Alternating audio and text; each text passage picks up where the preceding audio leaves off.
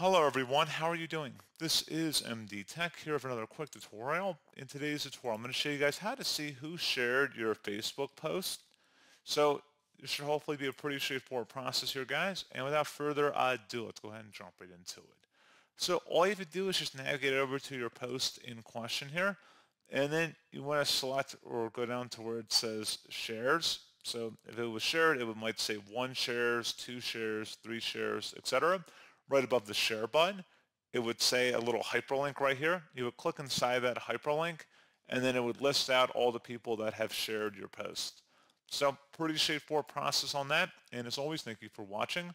I do hope I was able to help you out, and I do look forward to catching you all in the next tutorial. Goodbye.